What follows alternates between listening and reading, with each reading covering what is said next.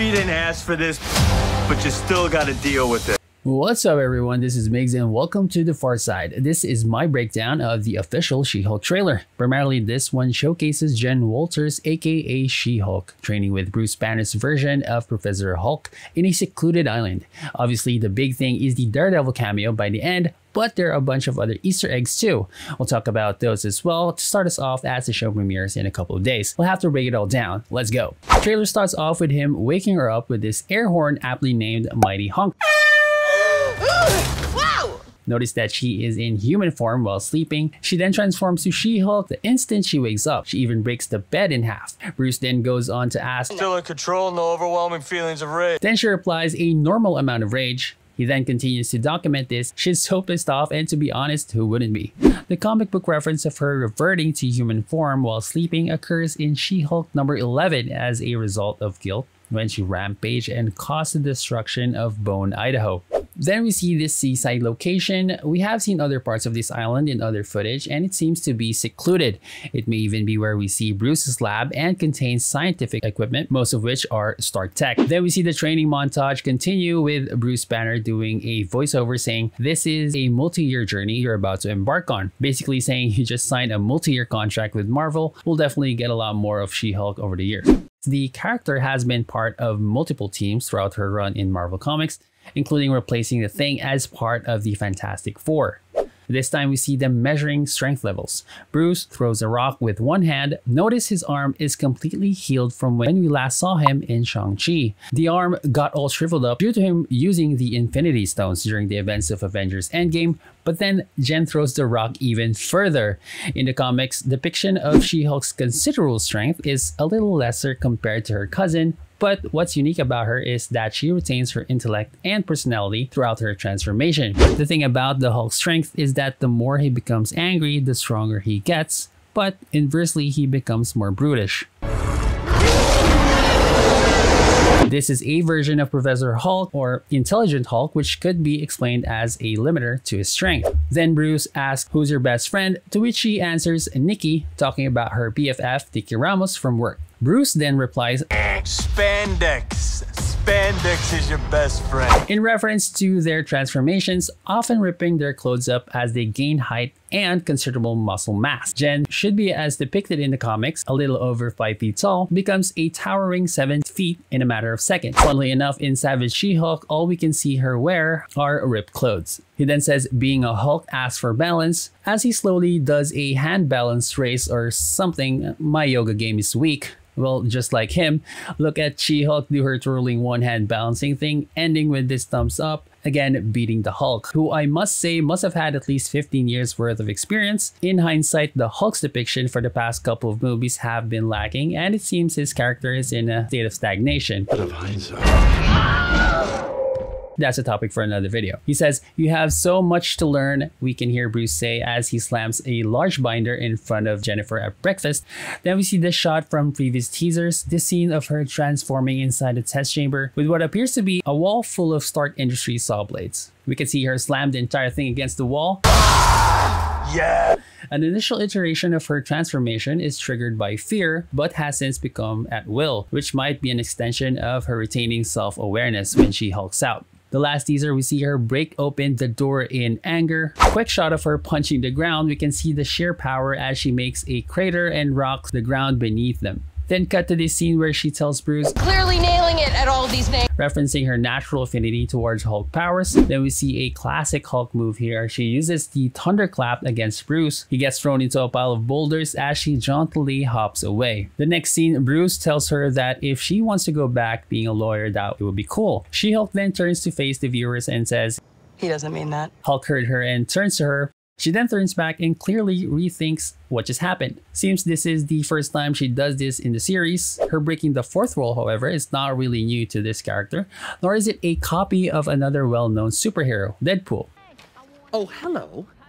I know, right?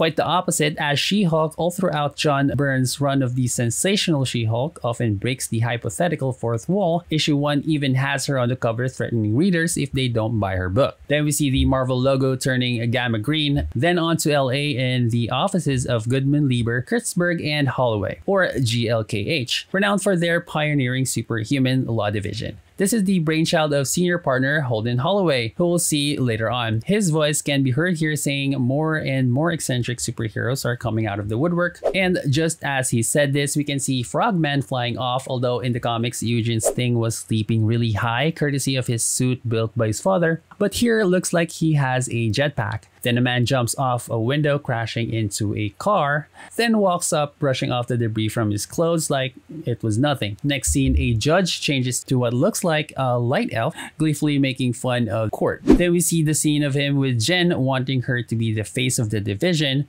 or rather She-Hulk. The next scene, we see her come face to face with Emil Blonsky, aka Abomination, inside a security prison. She'll be representing him, then cut to them inside Holloway's office. She says this is a conflict of interest, saying that Blonsky tried to kill her cousin, referencing of course the events of the Incredible Hulk movie with Edward Norton as the Hulk. He then says it's quite alright, so we see this TV footage of her next. Headline says She-Hulk to defend Abomination. She then says that they only care because she's representing Blonsky, implying that Abomination is popular for some reason. Namaste. Next shot, we see these what looks to be like groupies with some kind of floral headwear, and they are all wearing white. Maybe he became some sort of celebrity. This time inside a courtroom, Titania busts in wearing, I don't know what that is. Titania is a classic enemy of She-Hulk, super strong due to Dr. Doom altering her physiology using advanced alien technology in Battleworld as part of this Secret Wars storyline. In one issue, she even uses the Power Stone to defeat She-Hulk and almost succeeds in nearly killing her. Then she is told by her friend to do her thing and she transforms into the She-Hulk. This shot is so ridiculous, I mean that sidekick is a little cartoonish for me. Then we cut to a live feed of her. She definitely blows up in social media. Then we can see Wong enter through a sling ring portal, streaming from Comertage. Miss Walters, we answer to a higher power. Our universe is on the edge of a precipice. While this voiceover happens, a few scenes are shown. This ball and chain weapon emanating purple light. This might be alien tech based on these mysterious inscriptions. Then we see a case with a radiation warning on top containing 3 vials, the middle one having a huge needle. Then Emil transforms to the Abomination.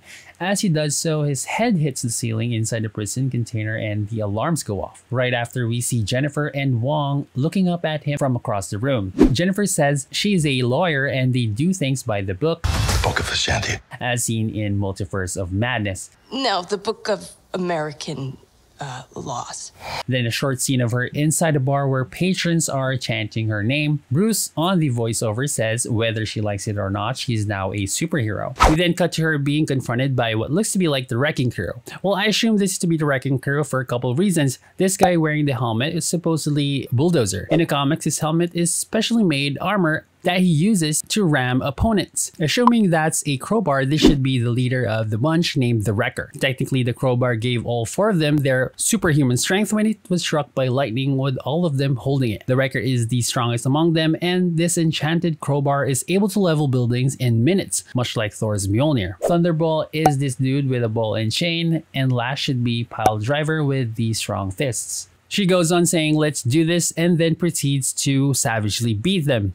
The Wrecking Crew, being villains of Thor, is a formidable bunch, although inherently goofy in terms of the premise. They could be portrayed as a threat to even She-Hulk, if done correctly. Their mystical origin is actually more interesting than just a bunch of random guys with some tech. I hope they do more with these characters in the long run. Then we see her arrive in a limo wearing a custom gown, enjoying the limelight. Cut to the Hulk and She-Hulk on a superhero landing, probably testing how high she can leap. They share this ability of leaping really high using their hulked out legs. When they land, hers not quite landing right, looking a little bit awkward towards the end there. Another shot of Titania, this time in pink. Then we see her with her date we've seen in the previous trailer, where she goes on her Tinder dating website app or something, and she goes home with this lucky guy. This is one of her things in the comics, and she's very open about her sexuality. This scene with troopers pointing guns with what looks like advanced technology might be some other threat, possibly in the gala she attends. This scene where she looks serious in the background, flooded with the emergency lighting, maybe she's facing some unknown foe, we don't know. Then this beast creature charges her from across the room, maybe from the same scene, although it's not that clear. You know that friend you had in high school who was way cooler than you were, attractive, got all the attention from everyone? Hello. Showing her in some kind of meeting. Then we see these guys, definitely superhumans or aliens. Probably she attends Blonsky's self-help group, as we can see a slogan at the back saying, "Today is today." The quote is attributed to Emil Blonsky, as you can see at the bottom right there. Then Bruce, this time saying, "I think I'm jealous," referring to the way Jen has been so attuned with her transformation. In contrast, his first time becoming the Hulk is really out of control, runs around rampaging and destroying a lot of stuff. So definitely jealousy, Bruce.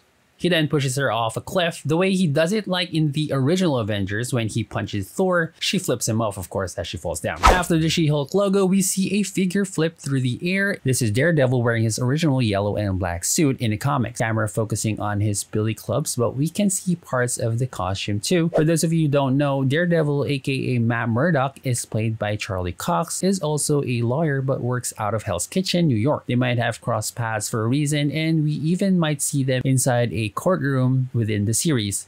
That's it for my breakdown, guys. Thank you for watching. Please consider like and follow if you like this content. I'll be covering the entire series as well. Take care out there and see you on the next one.